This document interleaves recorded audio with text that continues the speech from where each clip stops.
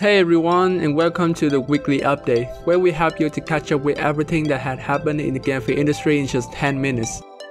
I'm your host, Alan, from GameFi Army, and this week we will cover some notable news in the first week of September. So sit up and let's review what this week got to offer. While the commission is standard for Apple, some has expressed their displeasures at the company go through a overpriced cut of sales. Non-fungible token NFT application developers and others have bought at the decision by tech giant Apple to impose a 30% commission on NFT sold through apps on its marketplace, effectively putting NFT purchase in the same boat as regular in-app purchase. According to a Friday report from The Informations, the smartphone company is now allowing NFT to be bought and sold through app listed on its marketplace, but imposes its standard commissions on in-app purchase of 30%. Similar to that imposed by Android App Store Google Play.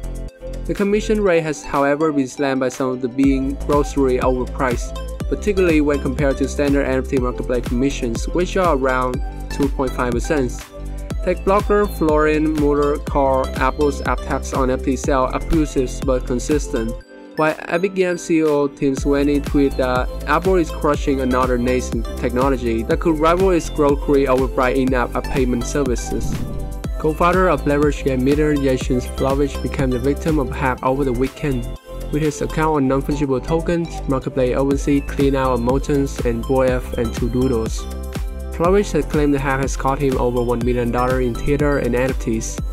Flourish is also the father of Sin Band's NFT, Instagram and Twitter handles, which have both been suspended after repeated violations of platform community guidelines. It comes up the allegations it promoted NFT project without proper disclosures. In a post to his more than 117,000 Twitter followers on Sunday, Flourish, known as Jeff on Twitter, said he was hacked the night before, urging the public not to buy any of the items or anything else from his wallet.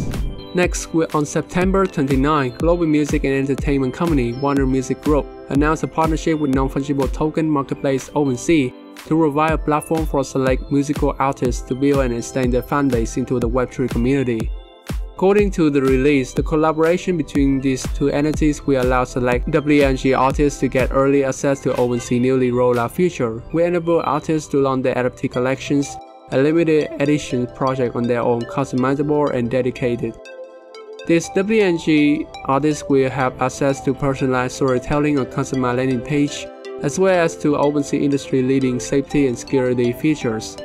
Partnership aimed at helping WNG artists build new Web3 communities, intend to introduce existing fan communities on OpenSea to new forms of connections and creativity through NFTs, and open up new opportunity for fans to engage with music and artists within the Web3 community. And finally, Carrot Can Back Down will be launched as part of the 3-year sponsorship deal with Hedera HBR Foundations, expected to go live in December 2022.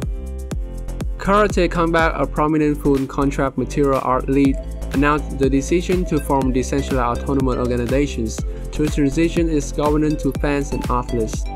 Participations in Karate Comeback Style is expected to span globally as a lead broadcast in more than 100 countries through mainstream and online channels, including CBS Sports, Eurosport, YouTube, and TikTok. Adam Kovacs, the president of Karate Compact, highlighted the need for improving fan engagements, stating the sporting world must evolve to increasing engagement with a new generation of fans who have grown up on social media and digital gaming. They expect to be active participants in the actions rather than passive viewers. And that concludes the weekly update of this week. Despite the current depressingly bearish market, the overall GameFi and Metaverse scene seems to still be incredibly active with wonderful news from big players in this industry. Lots of huge partnerships with other Web2 brands to impact on the Web3 revolution. So please hold your heads up and remain hopeful, for we will get through this crypto winter together.